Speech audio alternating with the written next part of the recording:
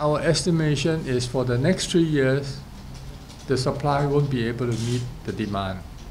And even on the 4th year, because right now there's enormous shortage, all right?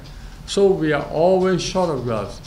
The pandemic has resulted in change of users' behavior.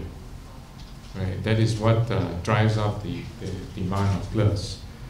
So to give you, to put numbers into perspective, we did a simple market research. We think that demand or usage of gloves at developed countries has increased by 30%. Right? And whereas for the developing countries where per capita consumption of gloves used to be very low, right, now the usage has more than doubled.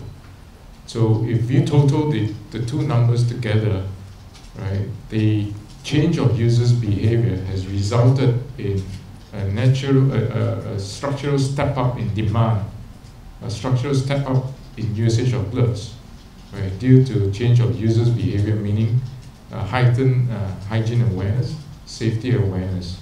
Right. This, we estimate, totals to 120 billion pieces of additional demand. Right?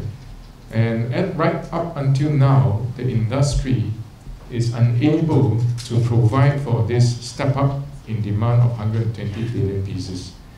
We project that this demand will only be fulfilled within a period of 3 years.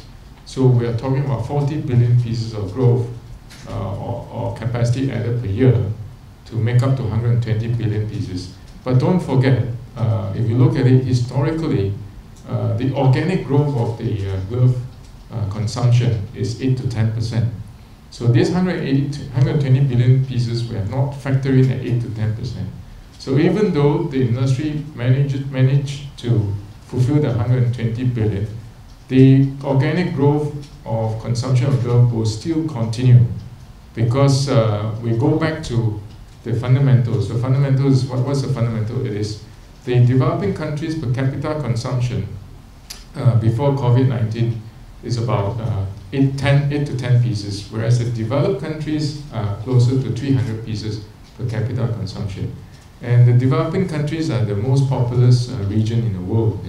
So that's why the glove industry, historically, the consumption of gloves has been growing 8 to 10%. So what we are saying that the next 3 years, no issue, we don't see an oversupply.